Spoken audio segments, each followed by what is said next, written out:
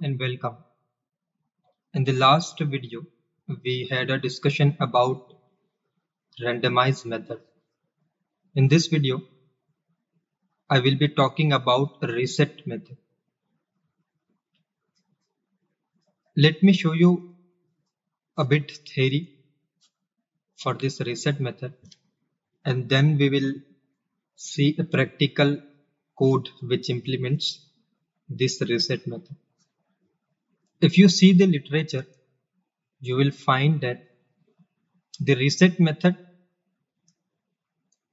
used to reset the desired / mirrored value for this register. Sets the desired and mirrored value of the fields in this register to the reset value for the specified reset kind. Let me show you what it means. So first let me explain you all classes are same as we have been discussing from the last few videos. Just a little modification we have to do in the register sequence. So till body part, this body task part of this register sequence, all the things are same. As we are defining the status, desired and mirrored value, that also same. Here we have to define two variables of bit type. First one is has underscore RST and get underscore RST in order to store the has reset value and get reset value. I will show you that what these two variables are available. The name should be self-explanatory. You can give any names, but as I'm defining these two variables to understand the has reset method and get reset method. Okay. Then just I'm copying that register class configure method here. Okay. And just I commented this to understand the methods. Okay. Let me show you the code for register the reset sequence, reset method. So if you see the code, as we discussed, that the reset method is used to set the desired and mirrored value variable with the specified reset value. Okay, so if you see over here the reset method, the syntax for that is register block instance dot register instance dot reset method. Okay. And after that, if we are updating our desired and mirrored value, we are getting the desired and mirrored value using get and get mirrored value, then we will find that this both variable desired and mirrored value variable will have the data 10, because if you see the configure method of the register over there, in the parenthesis we have specified the argument like dot reset. Within parenthesis the value is 10. Okay, so whenever we are resetting our module, it should give the value 10. Hence, this reset method will update or set the desired and mirrored value variable with the value which we have specified in this reset argument. Okay. So after running this code, you will find after reset method the desired and mirrored value variable will be 10. So if you can see, after reset method the desired and mirrored value will be 10 in the console. Then there are three other methods like get reset, has reset and set reset. Let me explain you one by one.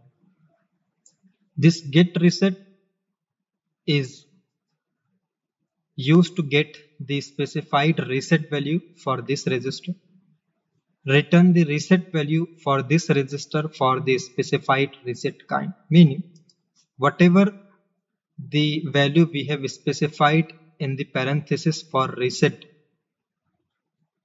argument for the configure method.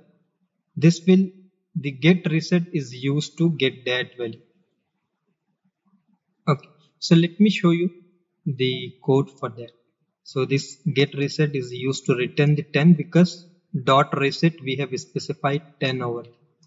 So the variable in which we are storing the get reset value, so that variable is equal to register block instance dot register instance dot get reset, and we are printing a message after get reset method the value of this get reset variable.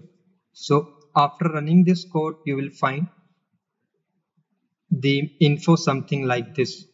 After get reset method, get reset RST value is 10 because dot reset we have specified 10 over here, right, in the parenthesis of this configure method. Let me show you another method, has reset. So this has reset is written a bit type value. It will check if any field in the register has a reset value is specified for the specified reset kind. Meaning, if you analyze this configure method of a register class, we'll find over there we have specified has reset in the parenthesis, the argument, and in the parenthesis of this dot has reset we have specified 1. Hence this has reset variable which we have defined over here, has reset, if we are getting the value of has reset in this variable, so it will return 1 because has reset we have specified 1. If we specified 0, it will return 0. So the syntax for that is has underscore rst variable is equal to register block instance dot register instance dot has reset. And if we are printing after has reset method has rst variable value, then it will return us this 1. Has rst value is 1. Why? Because the dot has reset within parentheses we have give 1 over here. If we specified 0, it will return 0. Now the another method, already we discussed this get reset, has reset. Let me show you the set reset method. So this set reset method is used to specify or modify the reset value for this register. Specify or modify the reset value for all the fields in the register corresponding to the cause specified by kind. Okay, let me show you the code for that. So as we specify dot reset 10 over here, right? If you want to modify in future, or if you want to specify value in future, then we can use this set reset method to modify that or specify that if we haven't specified. So the syntax for that, register block instance dot register instance dot set reset, and within parenthesis we can provide a value. So here I am providing 15. Earlier we gave 10, right? So it will overwrite and it will override with this 15 over. And then if we are calling a reset method, so this reset method will set the desired variable and mirrored variable with this 15. Okay, so after that, if we are getting the desired variable and mirrored variable using get and get mirrored value method, you will find both will be updated to 15 because we have specified dot reset 8 degree 15 over. So if you analyze the code, after set reset method, the desired and mirrored value will be 15. And remember this set reset method, has reset, get reset and set reset method will deals with the register block, meaning it has nothing to do with the hardware register or the DUT register. So if you check the waveform for this method, you will find it will something like this. There is no any content in the hardware register. It will be unknown. D in D and D in D out will be unknown also.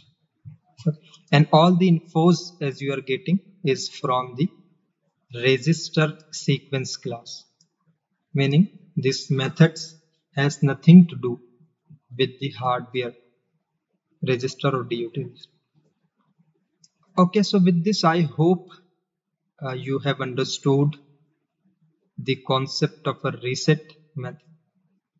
Now the assignment for you guys is try to play around with this code, try to change the values in this configure method of this register block, the register class, reg class. Okay, you can play around, like you can give dot reset first is 20 and you can check, try to give that dot has reset is equal in parenthesis 0, and you can play around with this code. I'll put a link in the description so you can go through the code and you can do this modification and you can observe this. Okay, so thanks for watching this video. Thank you.